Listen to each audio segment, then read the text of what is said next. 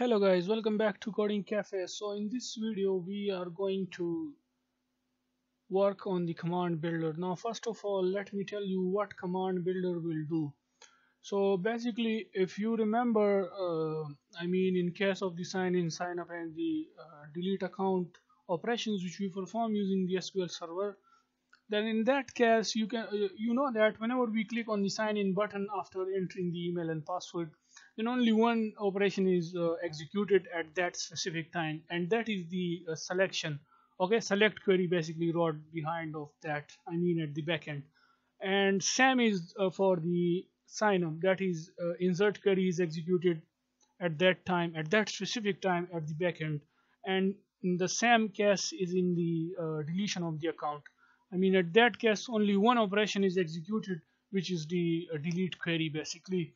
So now what if we need if we have a large amount of data, and let's say we perform many operations at one time, that is, let's say the insertion, deletion, or you can say the updation at one time. Let's say in case of this grid view, if we added this one and then added this country and also added this email, for large amount of data we have here. Okay, and also we delete one specific row, or you can say many specific rows from the grid view too. So after pressing this perform operations, we can perform all these things using the command builder. Okay, so command builder is basically used for operations like that, that is to perform the insertion, deletion and updation at one single time. And command builder needs an adapter. So yeah, let's check it how we can do that. So go to the command, first of all double click on that, and it create this event handler for us. Now what we're going to need is to create a select query. Select all from users. User is our table, and after that, by using the object of that class, we execute this function, which is our in dbaccess class, which is this function. Now what this will do is basically it receive the data table and a query. So if we come here, you can see this, it received the data table and the query, and first it will check if the connection is established or not. And now by using the command builder, we are passing the adapter to it. Now whenever a user do any change on the grid view, that is, let's say any a user insert any row from there, or edit some data, or delete any record from the grid view, then that operation will be performed automatically at one single time by pressing only one button, which is on our grid view perform operation button. Okay, so it will be performed by using this command builder. We can do that. Adapter.update TBL name, which is basically we are passing to the database as a store procedure.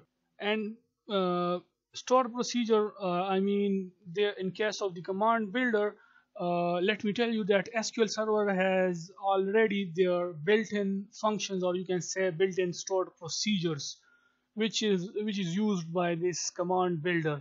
Now how it will work, now I will show it to you guys. But first come here, and just you can see we just wrote 2 lines of code, and one we will just display a message box to the user if any change occurs. So this int changes will basically get the number of changes, okay, and it will store inside this integer type variable changes, and we are displaying it in the message box. So how it will work, now let's check that. You can see we just write 3 lines of code. Okay, now what I'm going to do is I'm going to change the Mr. Chip's name to Mr.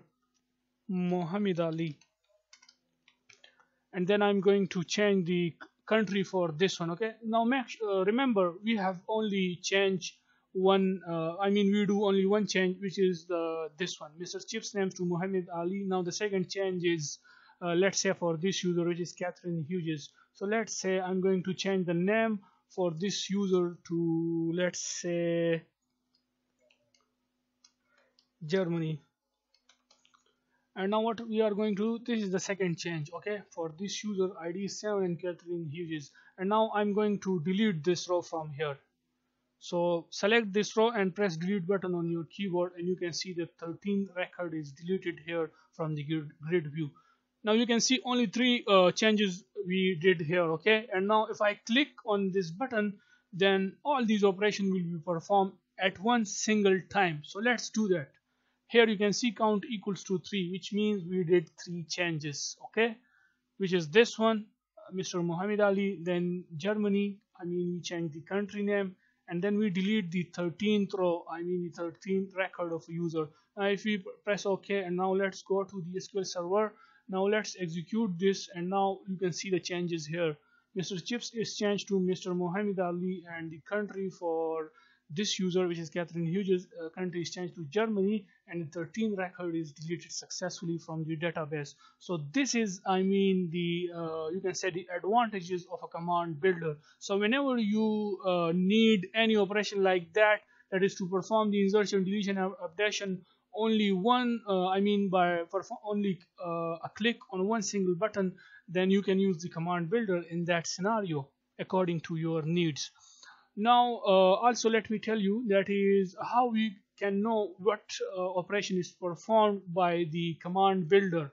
So go to the DB access, and here all you're going to need is to write these 3 line of code, okay, which is insert, delete, update. These are basically the string type variables, and this one will basically get the insert change if any change occur on the on our in our application on the command builder form, okay, I mean on the grid view, and this one will get the update change, and this one will get the delete change. So let's say we are check this for the command, okay, we are going to check it. So you can simply click here, okay, and you can see this one is selected. Now let's run the app, and now I'm going to change here the 9th row, which is John Cena. I'm going to change this to John Parker, okay. Now let's click on this button.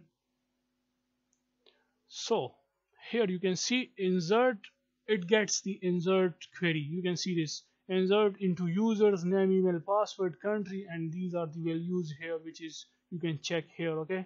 You can see p1, p2, p3, p4, which is on the secure, I mean which is hidden. So yeah, in this way we can get that is which query is executed at specific time when we run the app. So you can see this, I mean in this way we have learned all these things successfully, how to use the command builder and what command builder will do. So yeah, that's it for this video, and if anyone is new to our channel, then please subscribe our channel, and bye for now.